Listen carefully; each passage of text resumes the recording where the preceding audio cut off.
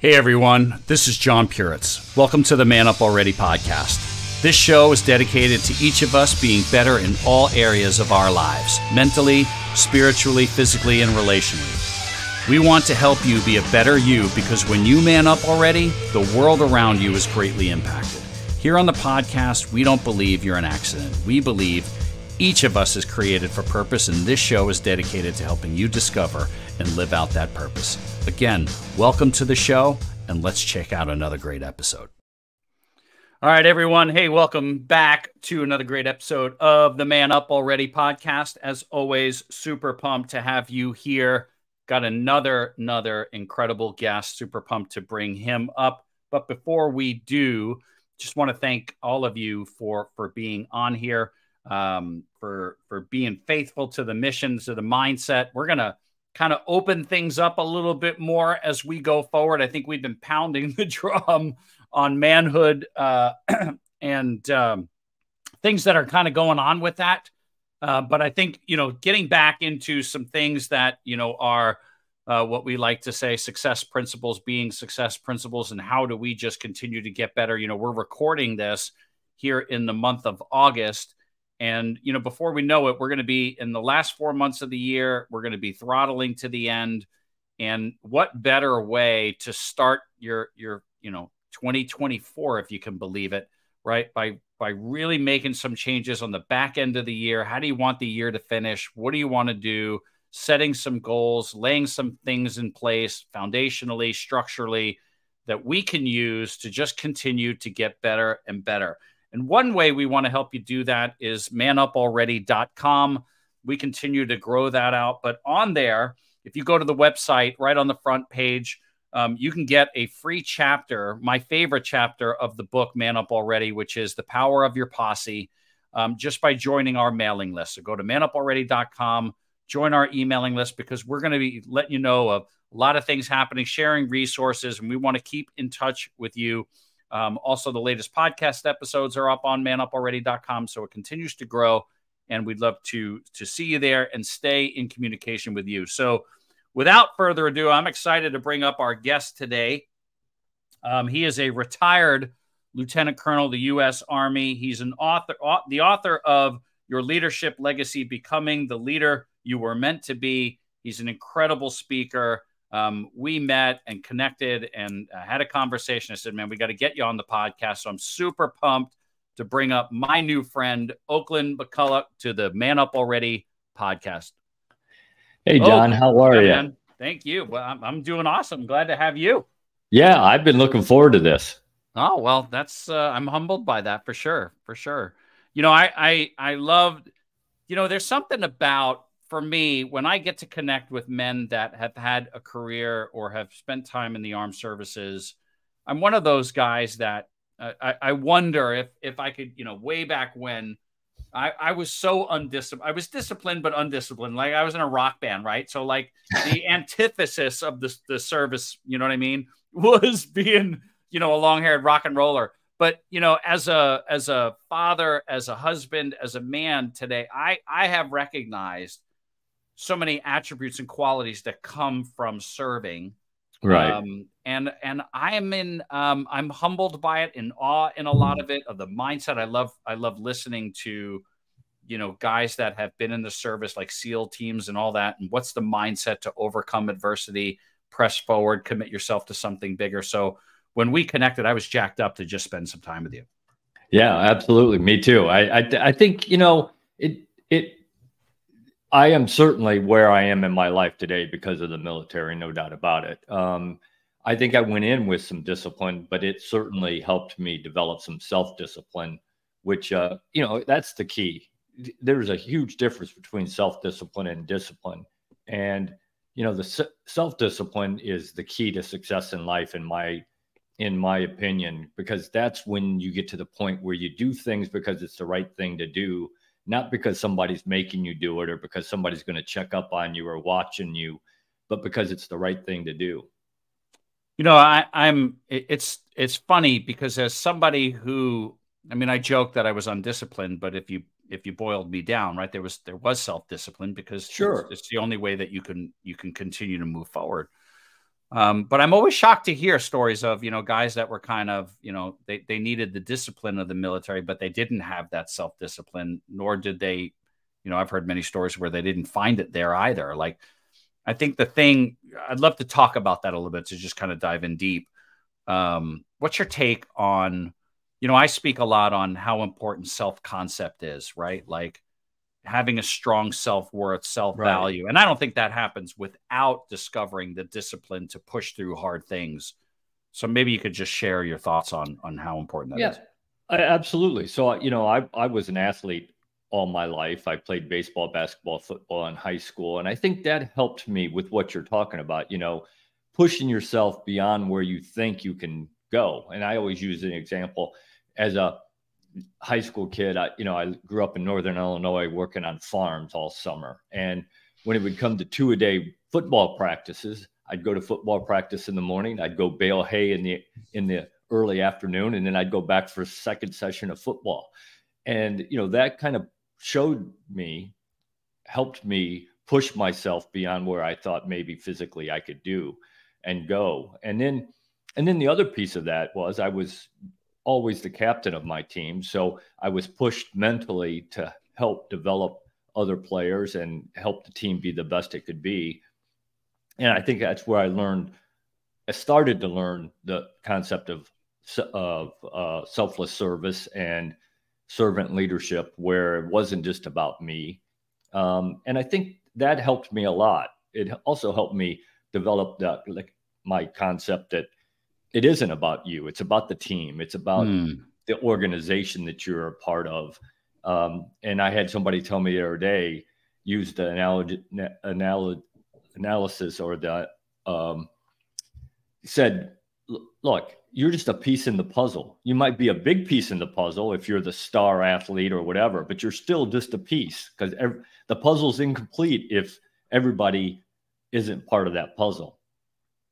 Yeah, it's so funny, because literally this morning I was having a conversation about just that with a friend and teammate of mine. We're putting together a rock band, of all things,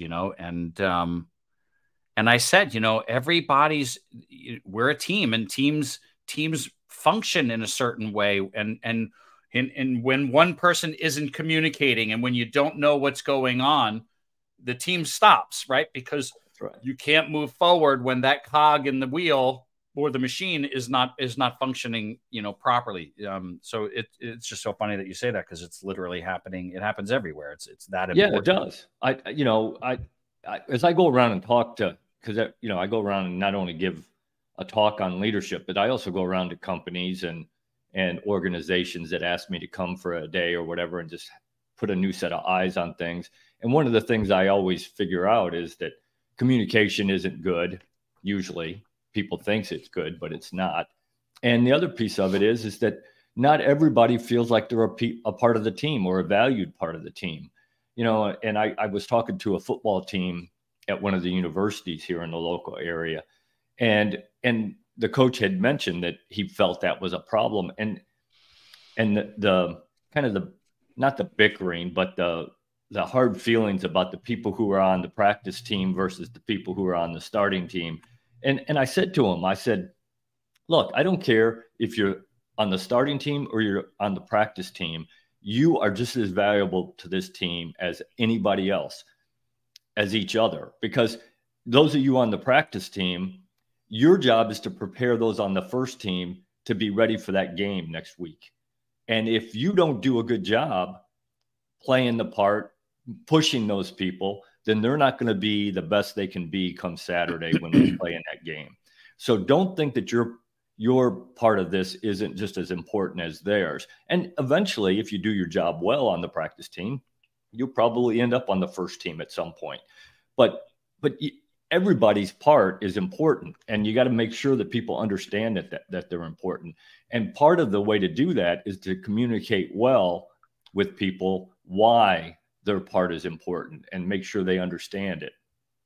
There's a couple of things in what you just said that I want to kind of dive a little on. Number one, and it's amazing to me, I think you would agree, the biggest breakdown in relationships, anything where, look, when somebody says, I don't want to deal with people. Well, good luck, right? Because there's a lot of them on the planet, right? That's life. Right.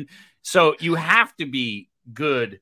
I think those that have success in anything in life and, career, whatever, relationships, you have to get good with people. You have to, you have to understand how important relationships are and working as a team. But I think the number one thing that can sabotage all of that is what you said, communication.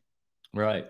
Right. And being authentic, how often do we not say anything, avoid something? I mean, it's happening in my family right now, not in my home, but, in my family, where lack of communication or too much communication, right? Like somebody said just something and it just was like, declaring war. You know what I mean? Right. Like, we got to think about what we're saying. We got to think about how we communicate. Communication is so, so, so important. Absolutely is. I just had this conversation the other day with somebody. I said, look, you got to be honest with people. Like you said, you got to be authentic. You got to be honest with people, but you also have to think about what you're about to say. Because I always tell people, look, once you say it, you can't unsay it. It's out there. Mm-hmm. And so you got to really be careful what you're saying, especially in personal relationships, because that will come back to haunt you. I promise you. There's a reason I've been happily married for 36 and a half years, because I understand that, and that doesn't mean that my wife and I aren't very honest with each other, because we are, but we stop and think before we open our mouths and say something that we're going to regret. What have you learned? I think this is just a good opportunity. 36 years. I got 10 years. I'm 10 years behind you.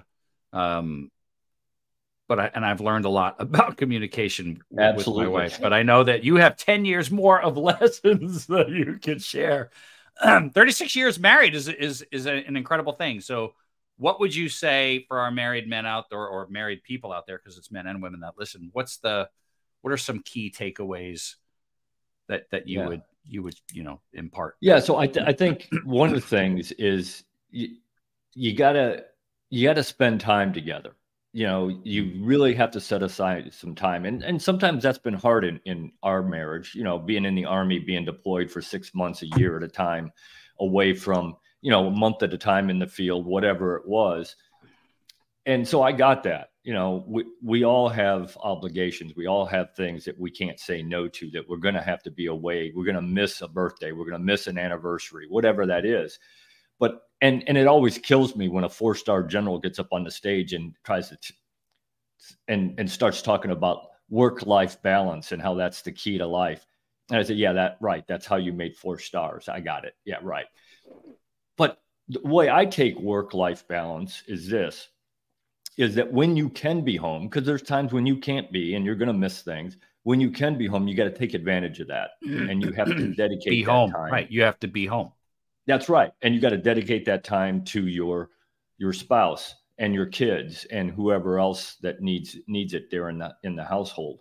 And so I think that's part of it, is you got to really dedicate time to get to know people and your spouse and be there for them. Then the communication piece obviously is huge. And I think that you really do. You have to be honest with each other. And if something's bothering you about that, my wife has no problems telling me when I'm doing something that's bothering her. And that's okay. Because how are you going to fix it if you don't know? And I think that's one of the big problems in relationships, is people are afraid to tell somebody that something's bothering them. And it just keeps building and building and building to the point where it can't be fixed. So I think that's part of it as well. And, I really like my wife. I like being with her. I like spending time with her. And so I think that's key, is that you just got to spend time and grow together, not apart. There's a lot of wisdom there. And I think the one thing that I've learned in our marriage, I mean, everything that you just said is dead on. And those are the keys, right? Spending time, liking your spouse, communicating. You said something, right? We can't be afraid to tell our spouse, right, how we feel, right? If something's bothering me, being able to communicate it. I think what I've learned also is not being afraid to hear something that we may not like. Yeah. right? And not getting mad at the person for saying it, but actively listening. And because there's something in there that we can fix. And it all the way goes back to what you talked about, self-discipline, having the desire to be better, right? That's And having right. the discipline to say, hey, maybe I'm doing something that's ticking her off, or, ticking him off. And I probably could grow here. I agree. And I think you hit the key right, hit something key right on the head, and that's listening. And we as humans don't do a good job of listening. Most of the time, we listen just enough that we can figure out what we want to say in response. We're not really listening to learn what it is that somebody's trying to tell us. And I think in a relationship, that is huge. You really do have to listen, and I always use this. I say, going back to don't be mad when somebody tells you something that you don't want to hear. If you shoot the messenger, messengers are going to stop coming. No, that's true. You got to be receptive to even bad criticism or criticism of something that you're doing that isn't the best version of yourself. And you got to be willing to fix it if you really want this relationship to work. I put a post out there today. Stop short-circuiting the plan. And, in my outside of the podcast, right, I'm a financial advisor. And one of the things that I see that keeps people from hitting their goals is how they think, right? But I think that applies, that desire to grow, to get better, if you're going to grow in your marriage, right, as an example, the only way to grow in that marriage, 36 years is a big deal. And I got to believe that you had to change your mindset on some things and had to be willing, right? I can't keep thinking the same way if I want this to last a long time, right? We constantly have to learn new things and that's where active listening comes, but listening from a space of, all right, there's something here that I can learn. I love what you just said. If you're closed off, guess what? I think the universe kind of hits pause and waits for you to learn that lesson before you can move over. Time will continue going on, right? But growth and reality, it just kind of stops and stays the same until we learn the lesson. Yeah, that the old adage that the only thing that's constant is change is absolutely true. We're all going to have to change in everything we do to get better. That's the only way you're going to get better, is to make changes. Because if you keep doing things the same way that you've always done them, you're going to get the same result, period, guaranteed. You got to be willing to change, and you got to be willing to change as a couple if you're talking about a relationship, because every change you make changes not only you, but also changes the relationship as well. And some of that is for the good, and some of it's not for the good. And the things that aren't good for the relationship, then that's when the honesty has to come out, and somebody's got to say, wait, that's not really what we need to be doing. And you got to be receptive to that. You got to say, okay, if I want to be the best I can be, then I've got to learn some things, and my father taught me that as a young man. He growing up, he had this thing in my life. He used to call it the 75% rule. And he said, you will always want to be the best at whatever you can do. He said, I don't care if you're sweeping floors. You want to be the best floor sweeper there is.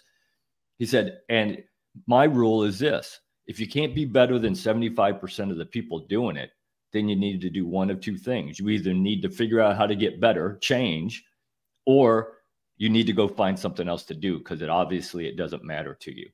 And I kind of grew up with that rule. And I've lived by that rule, and I tried to pass it on to my kids, and hopefully I'm passing it on to my grandkids. But I think that it goes back to wanting to be the best you can be at whatever it is you are, whether it's a husband, a father, a officer in the Army, a financial advisor, whatever it is. You should want to be the best at whatever it is you're doing. I love that. I love it because it's so simple, right? It is in its simplicity. It's a plan, right? Whatever I do, how do I be better than 75% of the people that are doing this? So let's dive into that. What would you say are some ways that people can do that? Let's say somebody takes stock and goes, sure, you know what? That's a great way. I can apply that. Let me do that. where would they start? So I think the first thing is you got to figure out what it is you want to be. How do you want to be whatever it is that you think you want to be? And then you got to sit down and say, okay, if I really want to do this and I want to be the best at it, what are the things I have to do to be the best at whatever it is I'm going to do? And you know what? You already know the answers to that. But actually sit down and write it out. Okay, if I want to be the best at this, these are the things I have to do. Then you sit down and say, okay, if those are the things I have to do, then what do I have to do those? Mm-hmm. What training do I have to get? What experience do I have to get? Who do I have to talk to? Who do I have to work with? Whether it's a financial advisor or it's a coach or whatever, to get better at those things that are going to allow you to be the best at what you want to be. But I think the first thing you got to do is write it down. I always tell people, look, it's not a goal. And there's a difference between a dream and a goal. A dream, those are nice to have, but dreams are actually worthless unless you actually try to put them into reality, which is by using goals. And to be a goal, you have to do three things. You have to write it down, because unless you write it down, it's just a dream. In the first 24 hours, you have to do something that starts you down the road to accomplishing that goal. And then you got to commit yourself to that goal. And that's where a lot of people fall short, is they think that's what they want to do. They say that's what they want to do, but they're not willing to go through the sacrifices and do the hard work to be the best at what they can be to reach that goal. And I think those are the three things that you have to do.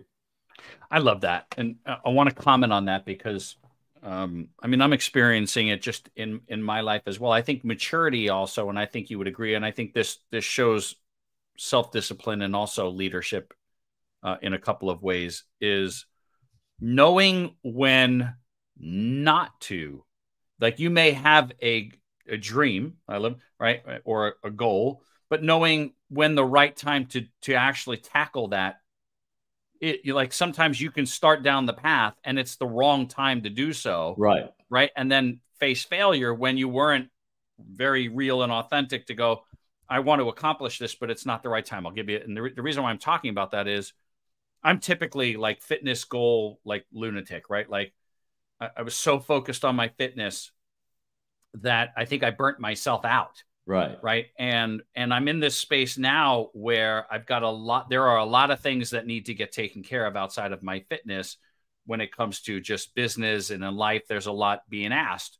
So when I wake up in the morning, like, I'm in this space where I know that there are things that I need to do to get back on track with my fitness. But I also know that if I start, because I know what it's going to take discipline wise, I'm going to fail. And I'm going to be okay in this space. So I'm doing certain things, like I'm intermittent fasting and doing all that, making sure I cut down, right, the amount of, bad crap I'm putting in my body and all that, to kind of counteract the fact that I'm not working out the way I normally would. But I know that when I commit to the fitness goal and have the time and the space to do it, then I'm going to be ready and I'm going to have results. So I think part of it is knowing and having the maturity to say, who are you doing this for? And that's being okay to say, because I remember I said to my friend, he had this great post and it was, all this great. And I said, great post. He said, we're committed, and I love him. I've had him. It's Clint and Suzette Murray. I've had them on the podcast. And I said, it's awesome content. I'm one of the guys you're talking to. I'm just not ready yet. Right. And his response was, I'm ready when you're ready. You're like, it's not a no. Right. It's just having the wisdom and the maturity to say, I'm not ready just yet, but I'm getting it. Yeah, I think you're absolutely right. I mean, again, that goes back to the initial reflection of what is it do I really want to do, and can I get there at this point in my life? And I'll give you an example. I knew I always wanted to write my book.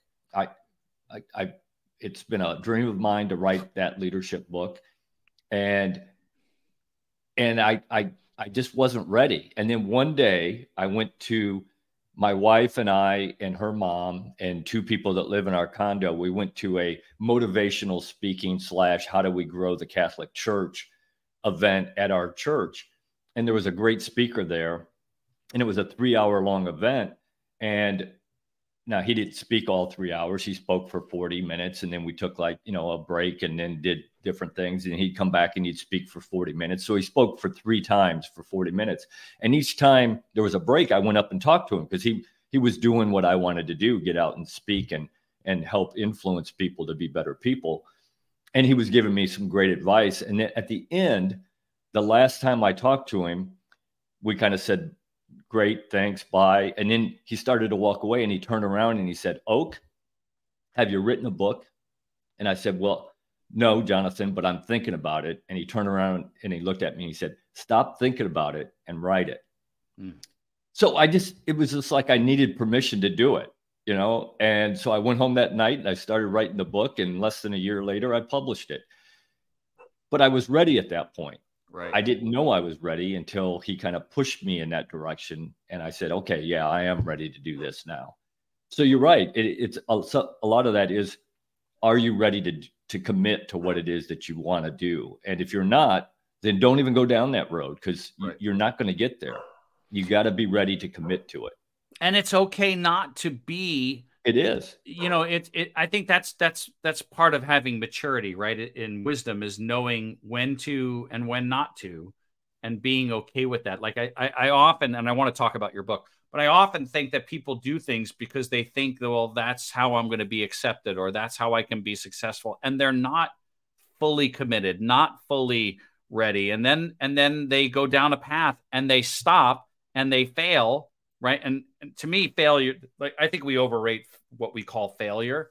Just because it didn't work at that point doesn't mean it's not going to work. It just might not have been the right time. There's a big difference. Or maybe you hadn't gotten all the skills that you needed. Again, sit down and think about what it is that you want to be and what it's going to take to get there. And maybe instead of going down that road, maybe you come to the conclusion, okay, if I want to do that, then I got to get better at this first. Like you were saying, with your health and with fitness, maybe I'm not ready to do that yet. I got to get better at this before I can do that. Right. So I think it really does come down to sitting down and really kind of planning out what it is that you want and how to get there, and the things you need to be able to do to get there.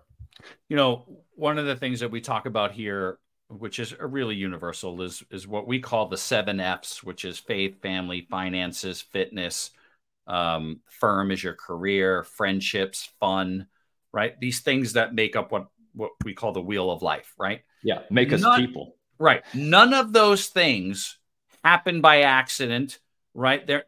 I think some people say, well, I'll pray about it and hope maybe I'll get lucky. Like, it's kind of like playing the lotto. Like, really? That's your plan? Like, none of those things breed success in life without what you're talking about, by design, being deliberate, having that discipline. It's not going to come from somewhere else. It always comes from within. That's right. And I think, the other piece that you hit that I absolutely agree is that I think some people do things not for themselves, but because they think somebody else wants them to do it or expects them to do it, or that's what somebody else expects of me. That's not a good road to go down. You have to figure out what you want in life, not what somebody else, and Colin Powell said, and one of my favorite leaders, still the most impressive man I've ever met in person. One of his quotes was, if you let other people make decisions for you, don't be disappointed when you don't get what you want. That's good. And so true. It's so true. I'm like a walking poster child for doing things that I thought other people wanted me to do, and convincing myself and in the end, I was, again, talking to my friend earlier, that costs you a lot of money, but more importantly, a ton of time. Yep. Right. And you can get the money back, but you can't get the time, right? You cannot get the time back. So let's talk about your book, your leadership legacy, becoming the leader you were meant to be. So what's the story behind the book? What's the book about? Love to hear more of that. Yeah. So I'm a firm believer in servant leadership. I believe it's not about you. It's about the people and the organization that you have the privilege to lead. And it is a privilege to be able to lead. And my book, it no theory in my book at all. You know, in my career, 40 plus years of being a leader, I've had plenty of theory classes and learned all that. And that's important and it's good, but that's not what makes you a good leader. I can teach you all the theory in the world, and that doesn't mean anything. My book is about everyday things that every leader can do to help improve not only their leadership and skills and abilities, but also to help them understand that it is about the people that they have the privilege to lead. How do you communicate with them? How do you build a team? How do you build trust? How do you build the culture of your organization, which is, in my opinion, probably the most important thing that a leader does, is build the culture of that organization. How do you come up with the vision and plan of where you want to get that organization? Communication I got a chapter on communication, how to communicate with people inside your organization as a leader. And I think, you know, it is a leadership book, but I also think, and I've had people tell me, look, even if you aren't a leader, the things in this book are things that are going to help you be successful as a person. And I really wanted it to be, it is not about military leadership. I use a lot of military examples because I spent 23 years learning things about leadership. But leadership is leadership. Leadership is about people, period. I don't care where you learned how to lead. I don't care where you practiced it. If you can lead people, you can lead any organization. And that a huge piece of that is the trust piece. And people need to trust you if you want them to follow you. And oh my gosh, this is such a great, it's one of my favorite, conversations. I think so many people say, well, I'm not cut out to be a leader. I don't want to be a leader. But somewhere in our life, we are going to have to lead, right? Whether it's ourselves, whether you have a title of a leader or not. Correct. Which is why I think self-concept is so important in cultivating self-discipline. I think, I'm a big proponent in do hard things, because the lessons in doing hard things build that self-worth, self-discipline, self-concept. And then you get correct. And then you get to share that. And we call that leadership. Right? You know what I mean? I love what you said. You don't lead in theory, you lead in people know when you have not done what you say you should do. That's right. Well, I use an example. You do not have to have a title of being a leader to be the leader. Like on a football team, you don't have to be the captain to be the leader. I was talking to I'm lucky. I had a coach of one of the local football teams who kind of took me on and had me help with his leadership of his captains and his team. And he always invited me to the games, and I'd go to the games and I'd stand on the sideline, and, I'd talk to a couple of them as they'd come up and talk to me or whatever. But end of the game, they were down on the 3-yard line, needed a touchdown to win. Quarterback threw a pass to the receiver and he dropped it, and the team lost. And I walked up to him and I said, I walked up to him and I said, okay, you messed up this time, but next time we need you. So figure out how to do better next time. And you know what? I had used something about not having to be the captain. I saw about 4 or 5 guys walk up to him and tell him the same thing. They weren't the captains, but at that point they were a leader on that team, because they were making sure that he felt like he was still part of the team. He made a mistake. Okay. We all make mistakes. Nobody's perfect in this world. Let's do better next time. And I think that's the key. You got to be willing to step up even if you're not the leader by title or by position, you just got to step up when it's needed to take charge of the situation and make it better. You think about that one moment, right? And we all have them. We've all had moments in life where we don't catch the winning pass. Yeah. Right. Make the winning shot or whatever it is. Right. And I think, we hear all the time, it's not, who wins or loses, it's how you play the game. Well, I think there are moments where, like in that case, okay, you lost the game, but the lesson wasn't whether you won. The lesson is always in the adversity, right? The key is, are you going to take the missed catch or whatever it is that we are doing in life and say, I'm going to get better. So when this shows up again, right, I'm ready for that moment. Yep, absolutely. That is the key. Vince Lombardi said, he had the famous quote that you don't win sometimes, you win all the time. Well, we don't all win all the time. And he understood that. And another quote of his that kind of went with that is that it isn't important if you win all the time. What's important is that you go into it with the desire to win every time. Right. And when you don't, you figure out what went wrong and how to get better. And I'm a firm believer that how you react to failure is the same that you react to success. Because I don't care if you were successful, you could still get better. And success or failure, you should look at every opportunity to say, okay, I did this well, I didn't do this well, whichever one it is, but how can I still get better at it? And if you have that mindset, and again, my father taught that to me as a young man, that you can always get better. I don't care how good you did, how well you played, how well you did something, you can always get better at it. And if you don't think that, then go do something else, because you're probably not going to get any better at it. Yeah, it's so good. I truly wish for our listeners and for, when I'm out there connecting and communicating, if we saw life as just this journey to get better, I truly do. I think the greatest experiences come from, I wasn't that good here, but then I got better, right? I can get better as a husband, wife, parent. I can get better as a friend. I can get better in my career. I can get better in my hobbies, whatever it is. Like, if we're always with that mindset of, it's not what you take, right? It's what you certainly give, right? But when you put out the effort, when you give the effort, when you give the desire, when you're putting out into the universe really does have a way of giving back. The only way to get is to give. But I think that even that we tend to view that as, well, I can give my time and I can give my money, and yes, we can. But can you give your desire? Can you give your willingness? Can you give your empathy? It's just that mindset of, what more can I put out there from an energy standpoint, from right, all these things, that it comes back and continues to develop and grow us as a person. Yeah, I agree 100%. And right now in the Catholic Church, we're kind of all talking about this thing called the holy moment. And, the concept is that you go out every day, one person every day, you go out and make a conscious decision to make a difference in somebody's life, just one person.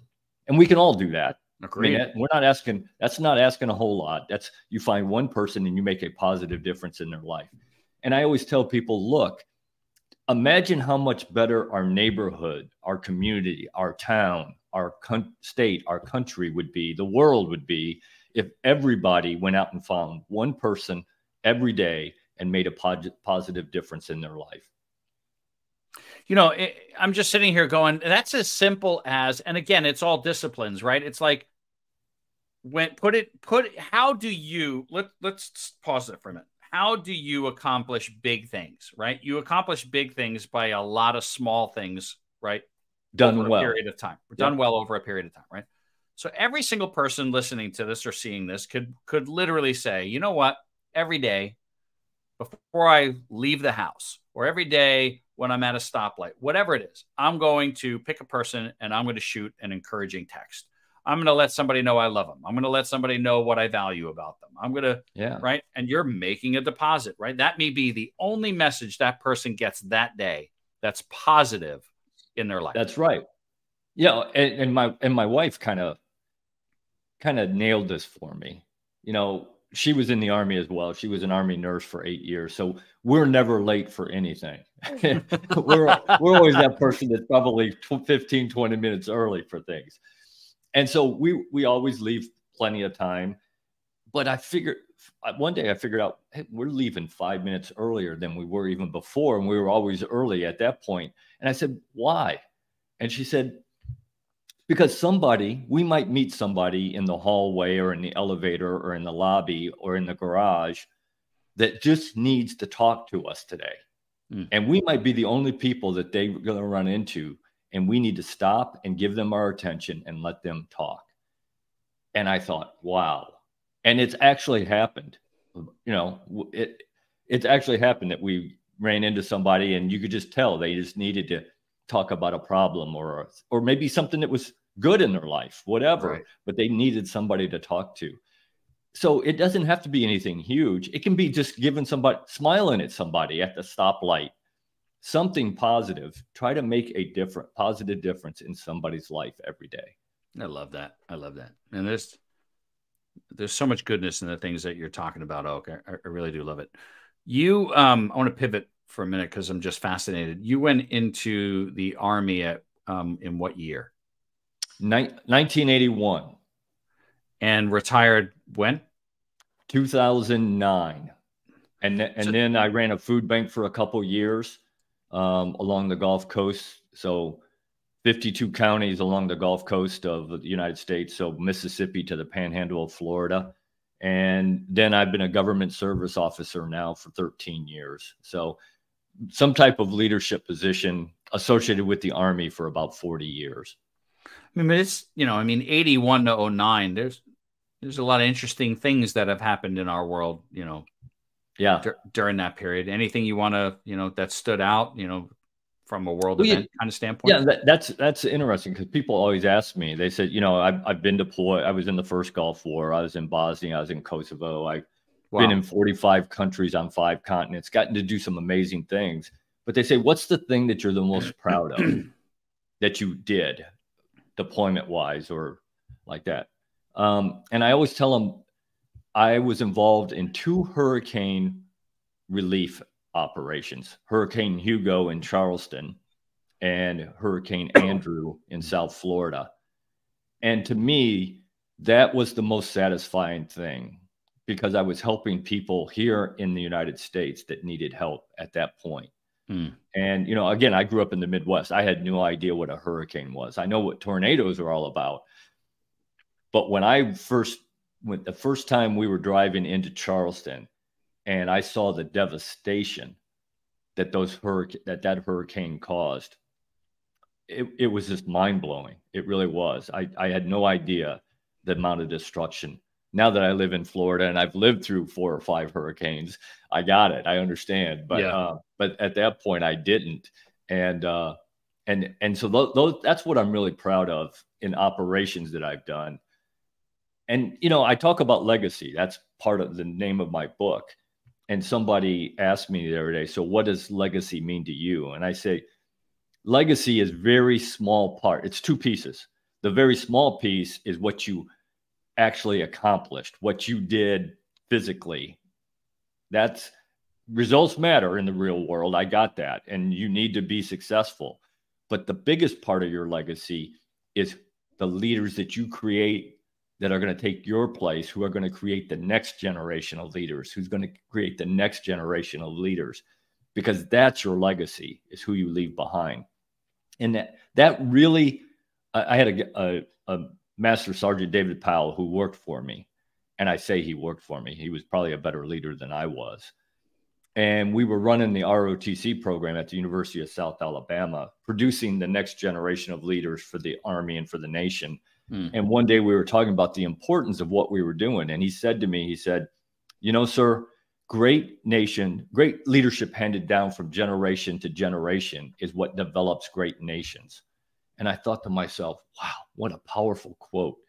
And the most powerful part of that quote is that you can take that word nations and you can substitute anything you want for that. Family, work, corporation, university, sports team, food bank, hospital, doesn't matter, because every organization, every part of life needs good leaders. No, it's so true. That to me is what I want my legacy to be, is the next generation of leaders that I help produce. Man, that's awesome. Love that. I'm going to ask, and I want to make sure it's not a political statement. It's not turning the podcast into anything like that.